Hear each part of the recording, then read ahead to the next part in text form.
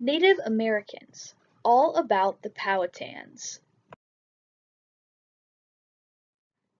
The Native American tribe, the Powhatans, lived in a region called the Eastern Woodlands. This was the northeast part of what is now the United States. The Powhatans lived in the coastal plain or tidewater region of Virginia. This land had rivers, hills, and a coastline. In this region, the summers are hot and humid, and the winters are mild. The Powhatans adapted to their land with natural resources. They were fishermen, hunters, and farmers. The men hunted and fished, while the women farmed.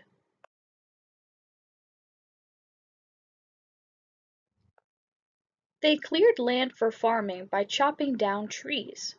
Corn was their main crop, but beans and squash were important too.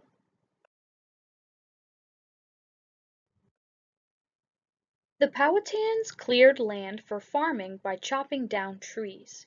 They used wood from the trees to make canoes and houses. The Powhatans lived in houses called long houses. They were built from young trees called saplings. They bent the trees to make the houses and covered them with bark or grass.